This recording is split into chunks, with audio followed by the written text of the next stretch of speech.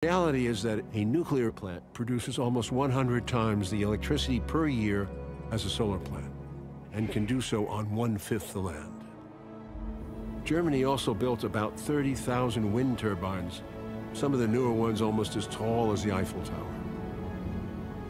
Wind has worked for Germany, producing twice as much electricity as solar, but it still averages less than a quarter of its peak capacity. To equal the same amount of nuclear power would require 4,000 giant turbines spread over many square kilometers, and would still depend on the weather. One way to make wind and solar more efficient when weather is a factor is to store some of their power in batteries.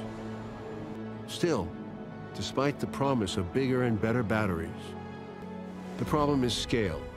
What works for a phone or a car doesn't work for a city or a continent. Altogether, Germany has spent over $200 billion on renewables since 2013. But within Europe, Germany has the highest electricity prices, and their carbon emissions are among the highest.